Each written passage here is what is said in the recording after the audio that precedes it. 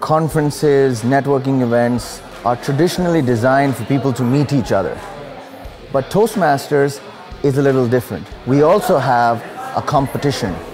The competition will determine who's going to be the district champion, and then that district champion goes on to participate in the international speech competition of Toastmasters. Toastmasters has done a wonderful job all around the world, bringing people together, learning communication, and in effect, making better leaders. And at the district conference, this is a celebration of that.